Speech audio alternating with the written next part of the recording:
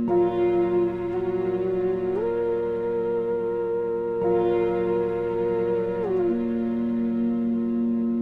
it came to figuring out what I wanted to do with the rest of my life, like when I really settled on art itself, I tried to frame out like why I wanted to make the stuff I wanted to make, and who the audience was, and what was my ultimate goal about doing the artwork. And I really feel that like an artist is a person that needs to create, like for whatever reason.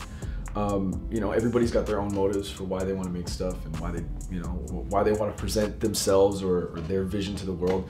And I realized that for me, it was about either the things I wanted to talk about, because I do have strong opinions when it comes to a lot of the things that I see in the world and how I feel about things. I know who I am and how I feel about things, but I'm never vocal about it. Like I'm not gonna go out and picket signs and all that kind of stuff. Like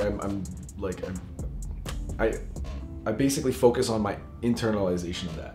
How do I feel? How does it make me feel? It gives me smarter like situational awareness. So every time I go and I talk to people about stuff or something happens directly in front of me, I don't kind of not know how I feel about things. I did a lot of introspection about it, and I really feel that like what I wanted to say with my artwork was exactly that. I wanted people to focus on the work itself and not necessarily what I had to physically say or like who I am, but let what I wanted to say come out in my artwork and basically get people to look at it that way. And it's not always serious, it's sometimes just fun, playful. Like I like to look at many different things and kind of draw inspiration from everywhere. I haven't ever stopped learning certain things, or I just try and draw inspiration from everything, and like just if I don't know something about it, it's more interesting to me. With the piece that I did with Nipsey, so it's the first piece I ever did in Graffiti Alley, and I learned about Nipsey about 10 years ago. I heard him on one of Drake's, I think one of his mixtapes, and it was a track he did with him called Killer. Right. Before rap, my last name was my lifestyle. And when I visualize success, it looked like right now. Instantly knew, he existed. Years down the line, I watched like freestyles constantly. I'm constantly on YouTube going down holes. You know what I mean? I watched like Hot 97, Power 107, and like all this stuff, and like Sway in the Morning. So I'm constantly always watching freestyles. I love hip hop. I grew up on it, right? Yeah. And every once in a while, I'd catch a Nipsey doing a freestyle, or you know what I mean? I'd be like, oh, this guy's pretty good. Like, and you can tell where he was coming from was from a raw place. But it wasn't even his music that really got me. It was his interviews. Impress them with their riches. I mean, what do you think is how do we get that out of that mindset?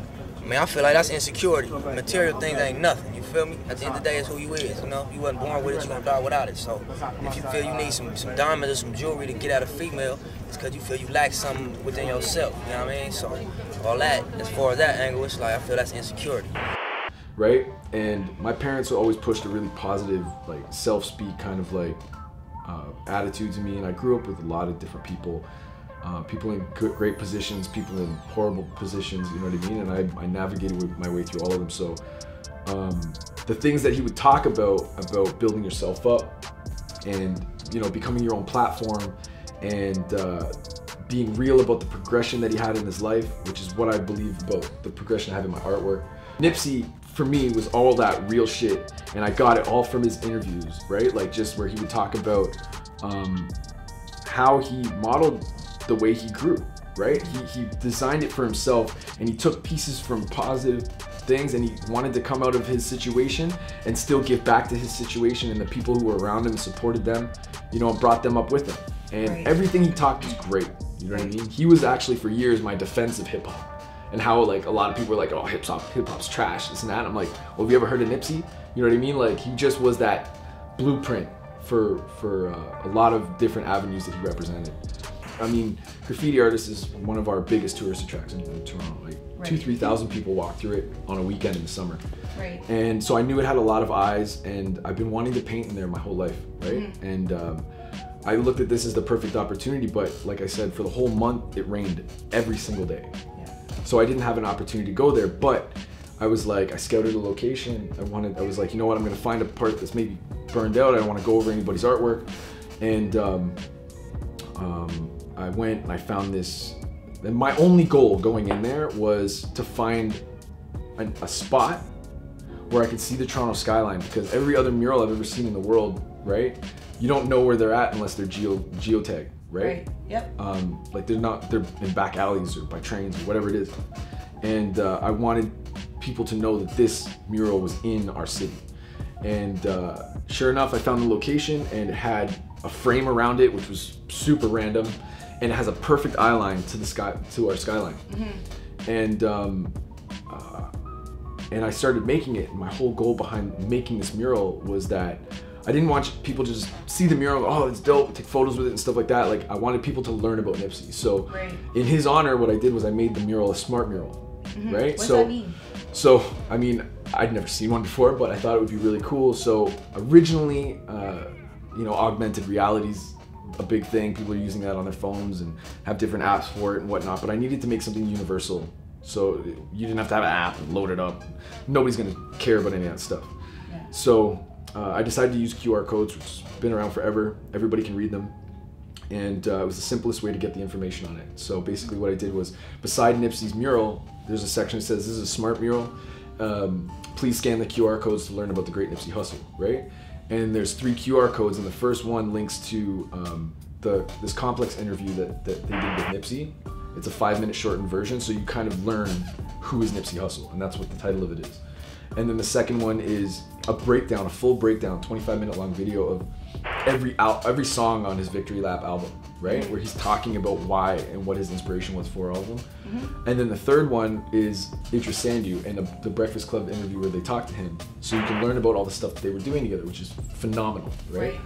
And that was the aha moment for me to make that, and that's when I was like, you know what, now I can make this. I really feel confident about doing it. And I mean, I've been a commission artist for 8.5 years. I never get a minute to breathe. Like I've just steadily been doing this. I worked as a chef for 8 years, constantly consuming my time with making work, making art, just learning new things.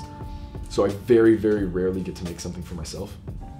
But this was very, very important to me, because I really, like, he gave me a lot of knowledge while I was, you know, growing up and like going through my shit. And I really wanted to kind of show people what I learned, you know what I mean, at any value. And if they can get anything from it, all the better. You know what I mean? It was the first piece in like maybe 6 or 7 years that I made for myself. And I did it like every Saturday over the course of like 2 months, 2.5 months. And you know, in between jobs, I'd go run there and go back. And one of the times I was working there, I just happened to see you guys, right? And that was super cool, because like the beautiful thing about doing it in the alley is that like so many people want to take photos and videos there, that like I had 3 videos made by complete strangers and just sent them to me. I didn't even know they were, like, some people would just be, can I film you? Can I take photos and stuff? I'm 100%, like I'm just there to make my thing, right? And people really, like, I met so many great people doing it, because there's a lot of people that really, you know, connected with Nipsey, and like people told me, like, I was so happy that I made one in the city. And basically my only validation for doing what was, if I know I need it here and I want to see it in our city, then I know other people do, right? So and that's at the end of the day, I mean, it's street art. You kind of learn that it's you know, live or die on the streets. Like it's there's not, you know, I mean, somebody can go bomb it tomorrow, who knows? But the point is that like you get it out there for people, and they realize that it's fleeting. It's not going to be there forever. I mean, hopefully it is, but it's one of those things that just like you got to put it out there, you know, and you do it without the approval of anybody else. And that's one of the beautiful things I love about street art, is that like I don't need a gallery. I don't need somebody's approval to do this. I don't need somebody's approval to curate for other people to see it. There's no censorship on it. Like, I can do whatever I want. And that's the beauty of graffiti and street art. And that was the big reason that I really wanted to put Nipsey on the wall there. And I've got nothing but great feedback for it. And I hope some people have learned more about him. I know they have. Like, I mean, when he passed away, you couldn't even deny, you know, what he was able to do. And it's a phenomenally tragic story. You know what I mean? Yes. But at the same time, you look at people like that, and you almost think that, like, I mean, and not for nothing to the people who loved him and who were around him, it's a horrible thing to happen.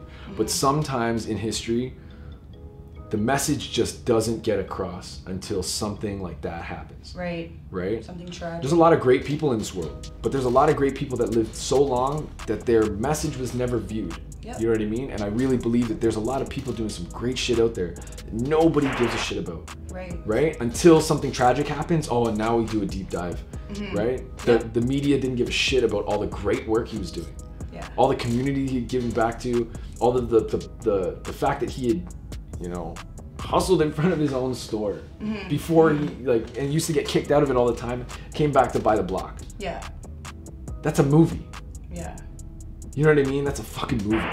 So it just deserved the attention, at least from me, and if not from anybody else. And I just saw how many people were just making art of him for, you know, for clout and for bullshit reasons, and just wanted to put it out there. And I just wanted to make something for myself.